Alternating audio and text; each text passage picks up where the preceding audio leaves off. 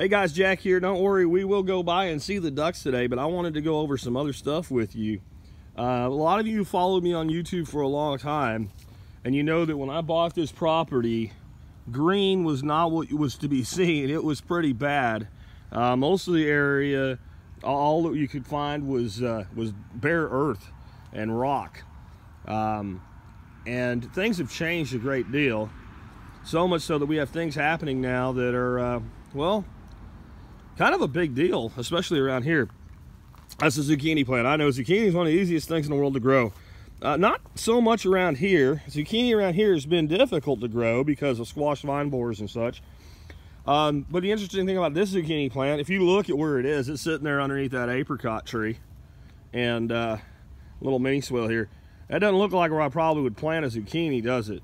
Well, that's because I didn't plant it. Yeah, we're going to talk about volunteers today and what volunteers offer you and tell you about your property. One thing volunteers tell you about your property is you're doing it right.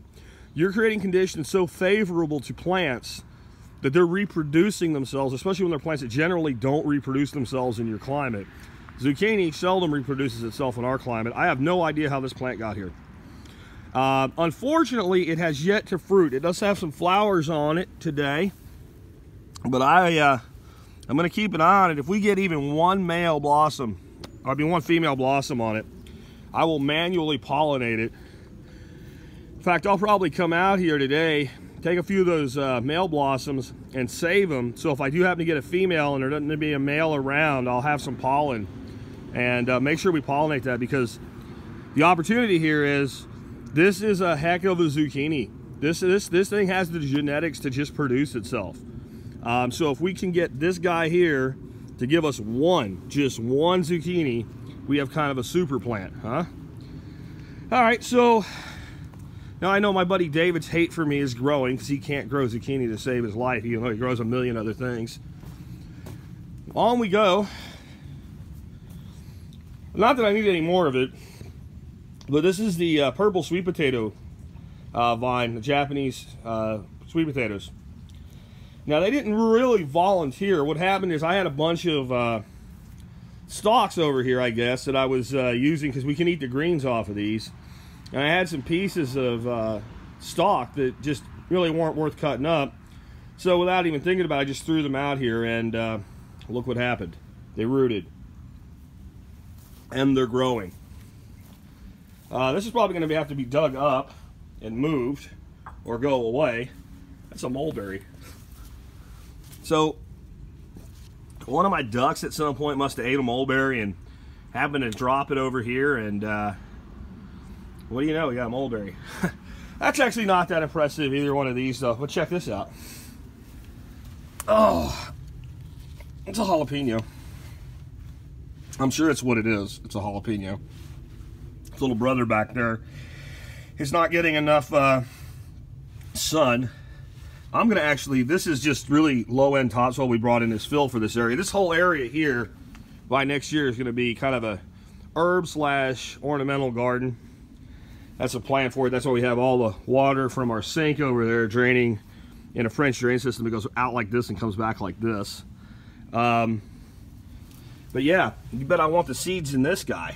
Come on. So I've already got a pepper there, and look, we got a second one. So I don't expect it to fruit really big back here without getting much sun, but that's another opportunity right there. That is a seed line that I want to propagate, and I'm going to go, like I said, later on today when I get done with my podcast, I'm going to go ahead and get some Dr. Earth fertilizer, and I'm going to fertilize this guy, and I'm going to get the most out of this plant I can. Given the dirt that it's in, it'll be pretty easy to dig up, and you can overwinter peppers indoors in climates where it freezes like here. If I don't forget about it, I may in fact dig that plant up and put it in like a 5-gallon bucket and keep it indoors, and go into next season with it, and then really propagate the hell out of it. Again, we got survivor genetics there. It's just amazing what happens when you start treating a property all about taking care of fertility and improving fertility. So let's go see the ducks, so this can be a Duck Chronicles episode. How you doing, duckies? They are just growing, aren't they? There, babies. Quack, quack, quack. You guys gonna quack for the camera? Quack, quack. Nobody wants to quack. Nobody wants to quack on camera. But you can see, look at the stripe coming in on that one's neck. Yeah. You guys are gonna be so pretty soon. You are.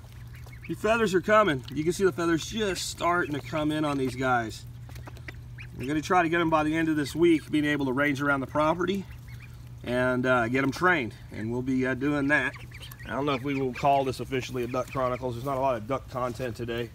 I really wanted to focus more on the volunteers because we got one more to show you. How you guys doing? Yeah? Ducking it up? Yeah, ducks. All right, so over here, much improved, still a lot of work to do. I got to build at least 2, if not 4 more of these platforms for those tanks.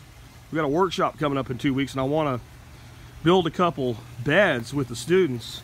It'll be an easy class to do. You see those big leaves down there? Yeah, that's Armenian snake melon.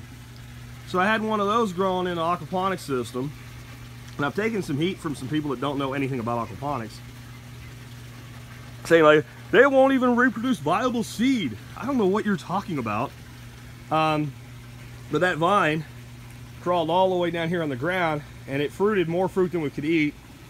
And I guess I missed one of them and left it here because the ones that they were going bad on me, I was just giving them to the chickens. And you know, again, that seed took off. And this also has not fruited yet. It's pretty cool out now, and this plant likes heat. So it may not fruit this year, and it's not a plant you're going to be able to dig up or anything.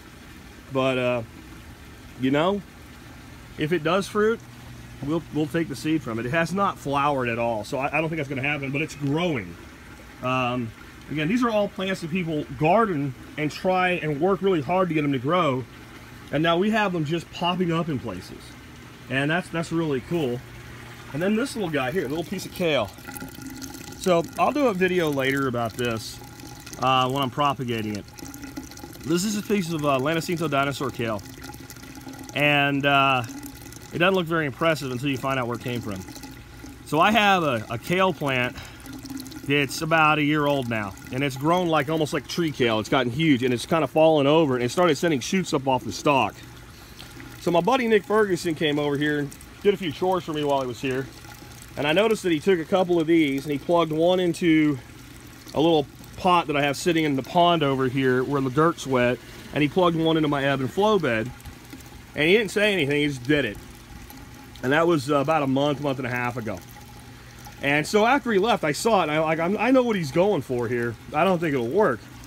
And about a week went by, and it didn't work, and the bottoms of the plant just started to kind of rot away, and it didn't root.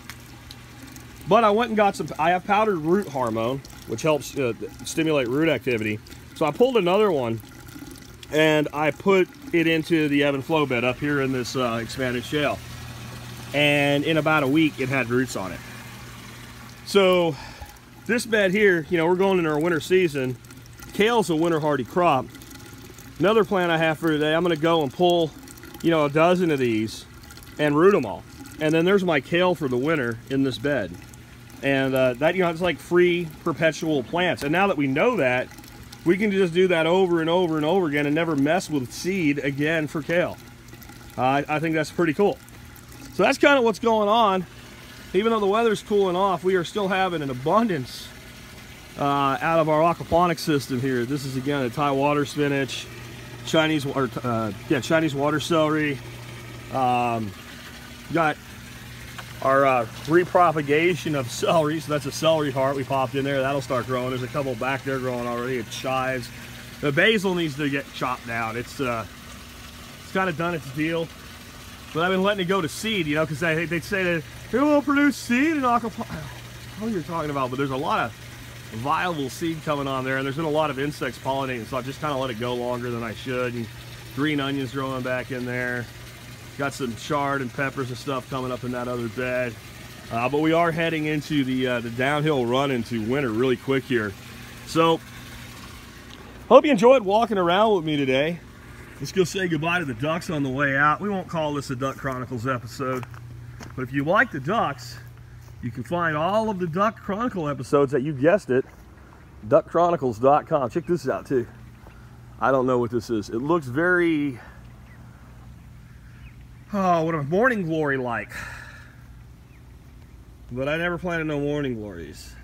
And the flowers are a little, I wonder if they're like a wild variety of morning glory. This is another plant that just started showing up. It's a beautiful little flower. We have, well, what are spiderwort flowers, which are usually a spring flower, coming back a second flush this year. Anyway, as I was saying, if you want to see all the duck episodes, you can go to duckchronicles.com, and in the show notes for today, I'll put a link to season 4, where we've been covering these guys from the day they showed up in the box, homestead ducks. A couple of you guys asked about sprouting sunflower seeds. Are we going to do that again? Yes, we are. And we're going to do a much smaller system. People are like, how much seed per duck? No, just relax. I'll get that system built this week. We'll show you how it works. You do everything by eye. You don't get all wrapped up around how big the holes are in the bottom of the bucket or anything like that. Drill holes so water goes through. It'll be fine, guys. We are going to do it different. We're not going to use 5-gallon buckets because we're going to be sprouting considerably less for 10 ducks than for 120. But anyway, again, you can find all of season 4 in a link in today's show notes. There's a little short link down there for you. And if you like this sort of thing and the stuff that's going on here, check us out at tspc.co. I know that doesn't sound like a real website because it's missing the M, but it'll work. Give it a try. You'll see I'm not lying.